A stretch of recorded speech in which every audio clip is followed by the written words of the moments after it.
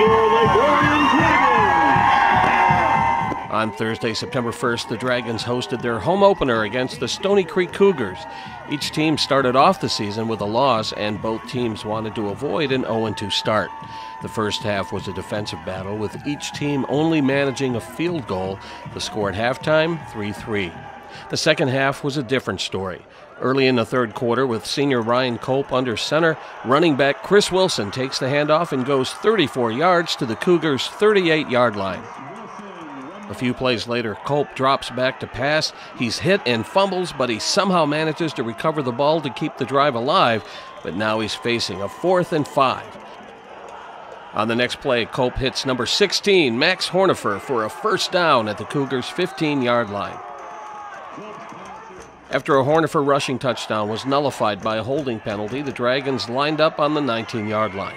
Culp takes the snap, pitches it to Hornifer, who stops and throws it to Pierce Burke, who outleaps defenders in the end zone for the first touchdown of the game.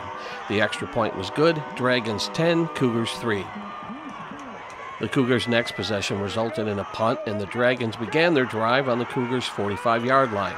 2 plays later, Chris Wilson catches a short pass from Culp and goes the distance, 44 yards in for the touchdown with 5:20 left to go in the third. The PAT was good. Lake Orion 17, Stoney Creek 3. Let's go to the fourth quarter. The Cougars are in desperate need of a touchdown if they have any hope of staying in the game. Facing a 3rd and 10 at the Dragons' 28, quarterback Frank Potenza heaves it downfield. At first glance, it looks like Jaron Albright comes up with the interception, but somehow Spencer Barr Redmond comes up with the catch. The reception gives the Cougars a first down on the 5-yard line. After 3 straight stops by the Lake Orion defense, the Cougars went for it on 4th down. Potenza finds Brady Campbell in the back of the end zone for the Cougars' first TD of the game. The PAT was good. The Cougars pulled to within 7 points with just over 9 minutes to go.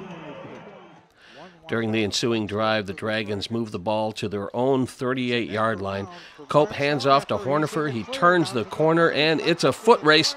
It's a mad dash to the end zone, and he gets tripped up by Barr Redmond. The refs spot the ball inside the 1. On the next play, Culp tucks the ball and plunges into the end zone to put the Dragons up by 2 scores. Lake Orion 24, Stoney Creek 10, with just over 7 minutes to go. With time running out, Potenza rolls to his right. He throws a rainbow to Barr Redmond, but it's picked off by Joe Slayton, who returns it to midfield. Lake Orion sealed the deal when Nick Fletcher takes the handoff and goes 25 yards into the end zone. The extra point was missed. The final, Lake Orion 30, Stoney Creek 10. We had a chance to talk to Chris Bell after the game.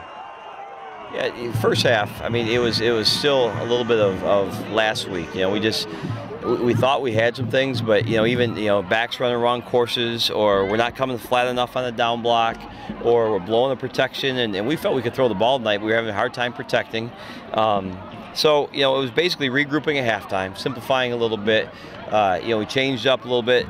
We went to more of a 2x2 instead of putting the tight end in there to spread them out a little bit and gave us a little bit more room. And then we started playing. We got some confidence. Chris started running hard. The line was coming off. We did a good job blocking on the perimeter, and then everything was flowing. And once we get that going, we started hitting on all phases.